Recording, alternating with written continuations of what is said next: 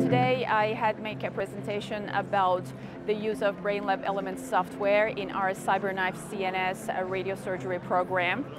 because there are some under-mentioned potential systematic errors that might see during the CNS radiosurgeries, like the distortion and the spinal curvature. So I just gave some examples about how we use it, how we use the system, the software, the BrainLab Elements software to overcome these problems that might